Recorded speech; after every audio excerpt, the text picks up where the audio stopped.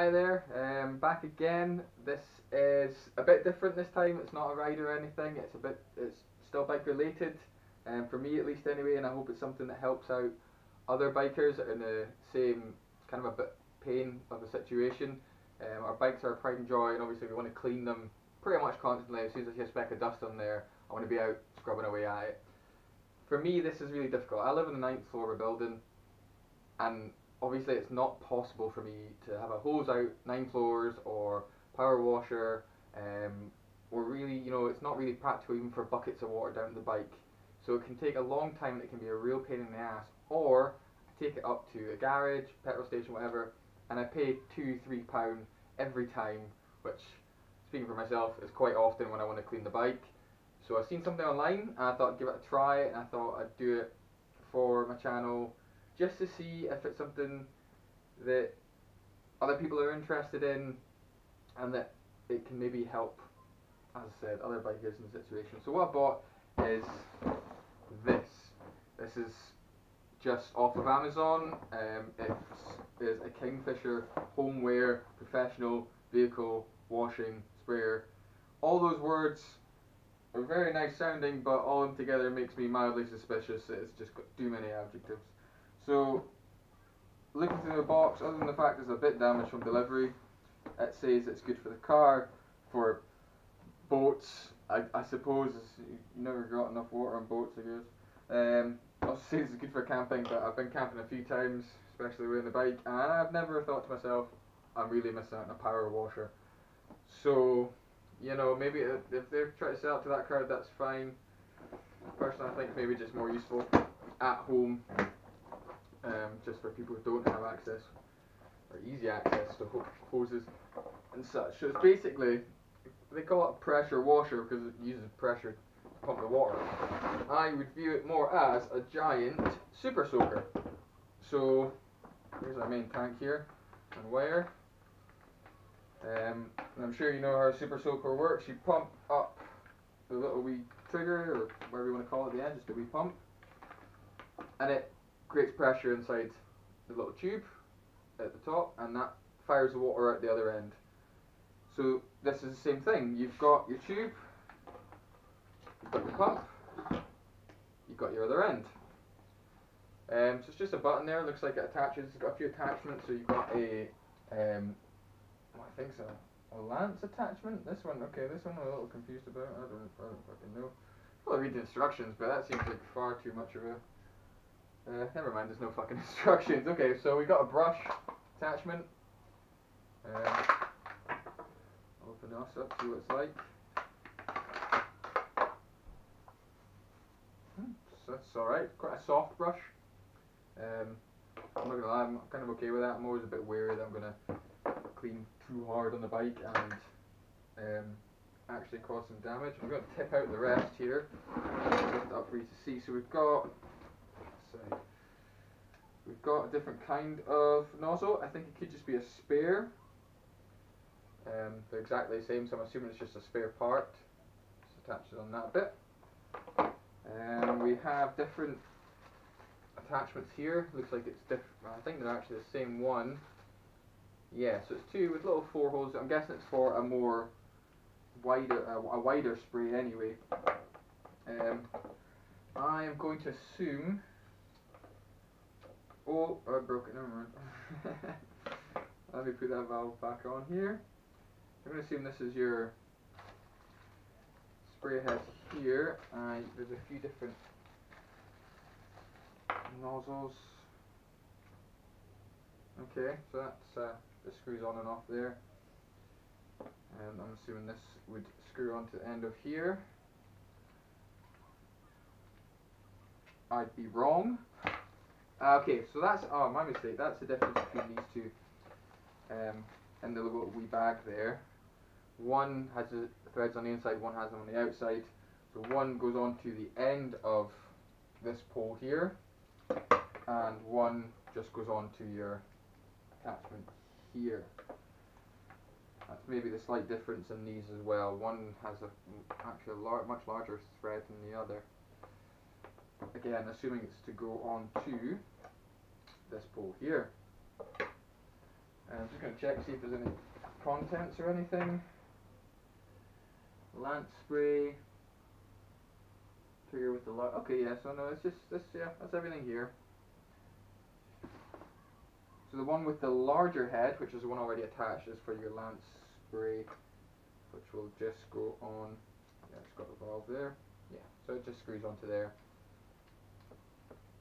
Okay, let's tight it again. It's got one at the end there, which would be this one. So again, it goes on to the end, and I put that the wrong way though. So I've got seal on the outside. It's not very helpful. There we go, seal on the inside, might actually fucking help.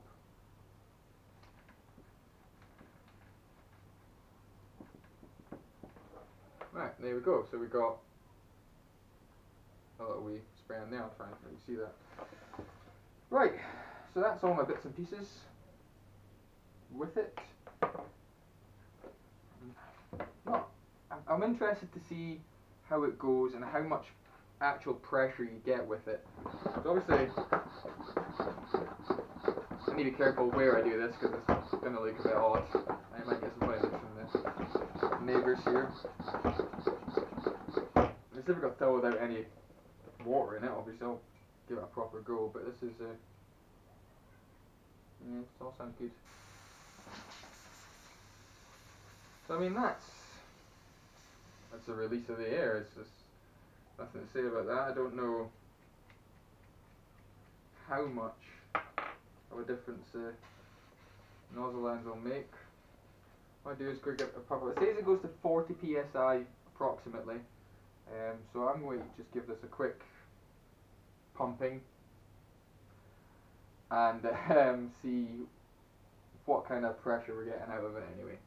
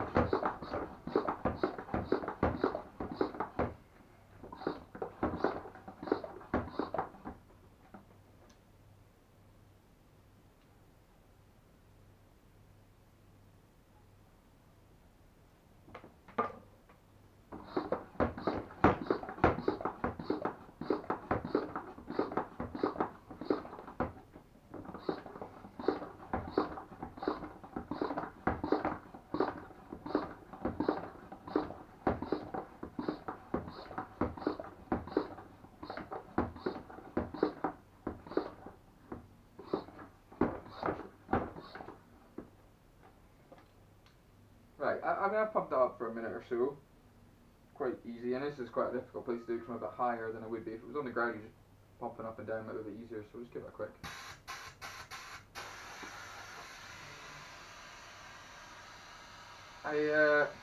So that's lost pressure pretty quick. I think it's going to take quite a significant amount of pressurization. Sorry, it's just got your release valve there, so I guess if you're taking off the lid to refill it, you give that a pull so you can take it off without it blowing your heat off, or at least flying up in your heat. I don't know, I mean, yeah, I'll take it outside, I'll fill it up and then take it outside and give it a whirl on the bike and see what we're working with here. Right, here I am, looking like quite frankly dish in front of my building, like humongous penis. So I've pumped up the pump here.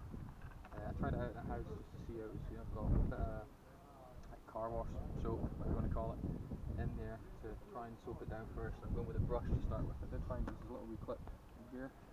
Just screw the brush on, push it down and push it forward, and it keeps it on, so you don't have to kick the button to press the whole time. So let's have a quick clean of this and see if we can get the froth out of it, a bit of soapiness going, and yeah, see how it cleans.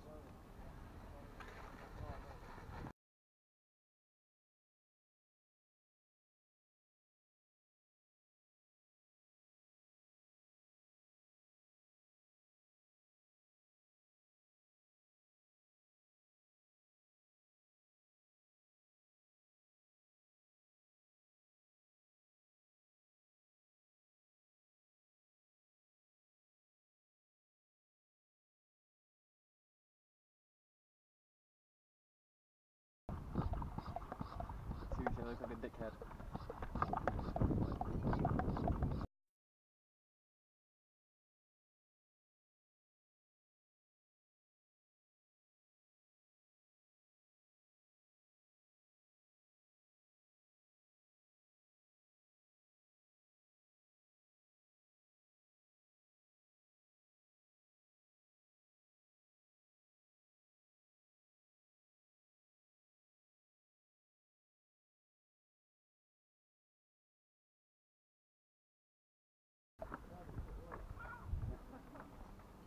It's coming up for empty now.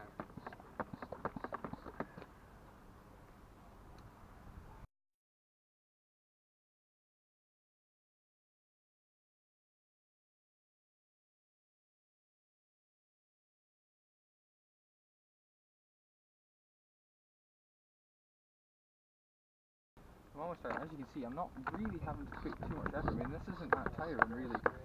I mean, maybe I've seen the car, I know I've still got to rinse, but it's not bad. As you can see, for the bike at least, I don't know about for a car, but for the bike I've got a lot spare. I mean, I've already realistically washed all the way around. This is a light wash I need to do. I've still got more in the tank, not a lot, but still some.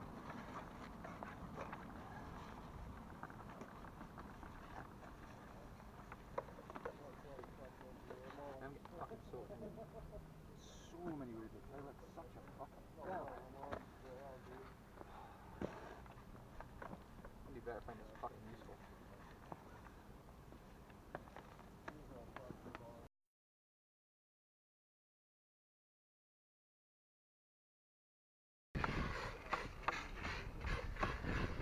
That'll be my water finishing up then.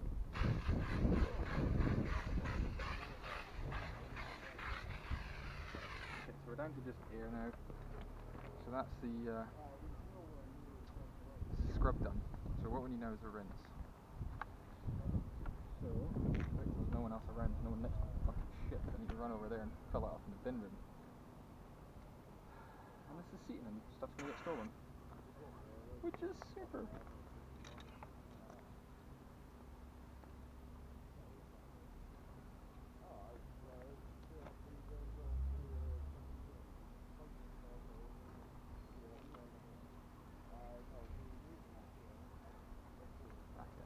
Random children. They get arrested. What's going in my bag, so it's not a fucking puzzle.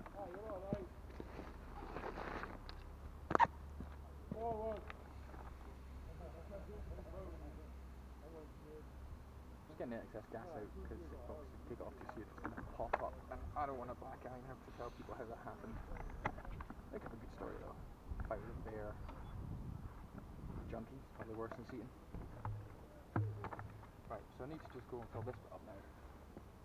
But in a way that doesn't get my shit stolen.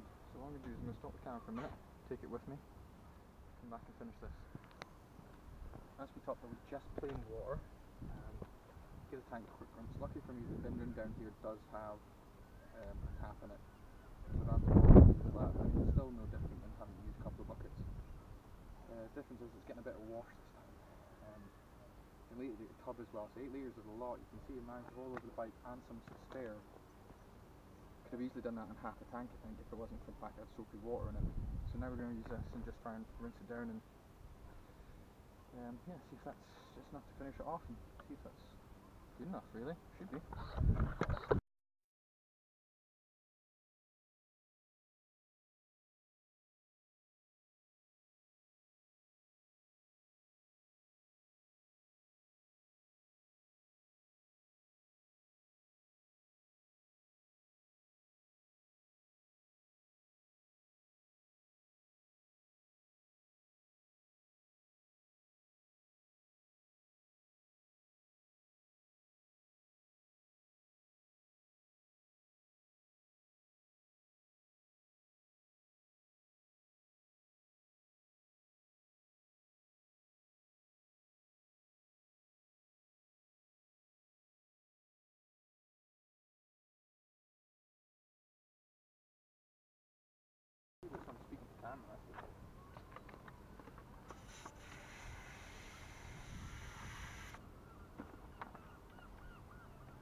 that's me rinsed it, and it's like still got a quarter of a tank left, so it's more than enough to do the bike. It's not a powerful rinse. It's not. I wouldn't call it anywhere near a pressure washer, but it's good enough for a rinse. You're not putting dirty water from the bucket back over it. I mean, I wouldn't say it's that much different from using a pressure washer at the garage or at home or anything, other than if you had some really stuck on stuff that you really didn't need to pressure wash off. If you're just looking to clean it, I mean, it's been absolutely fine, but there we summon up once I'm back upstairs and get all this sorted. Okay, so that's done. It was pretty good. I mean, it's never going to replace a proper powered pressure washer, but if you've got the limited kind of access to water, I mean, I filled this twice and that was enough to wash the bike and then rinse it off and spare on each. If you're doing the car, you'd maybe need 1.5, 2, if you're giving it a proper scrub with a soap, and then it'd be tough to judge on the rinse, but I don't think you'd be using more than if you were just using a bucket, and I think you got a better clean with using this than you would just a bucket and soap and that, because you just had a bit more fresh water going over it rather than dipping a sponge in a dirty bucket every time. For 15 quid, I'd say it's well worth it. The pressure was okay, it was nothing spectacular. I certainly wouldn't call it a pressure washer. Maybe, you know, you've got a good scrubber and then just something to rinse it off with. So if you're looking to still be able to get the, you know, like a really bad stain, bird shit, whatever, off of it, probably still going to go to the garage, but realistically, a bit of elbow grease would be fine, and still easier than, as I've said, the bucket with the water and everything. Carrying it up and downstairs for me is just impossible. So yeah, 15 quid, I think it does the job. Durability wise, it seems solid enough, but if there's any issues, I will update in the description. But hopefully it holds out, and yeah, I could recommend this after the first go, but we'll see how it holds up. Thanks.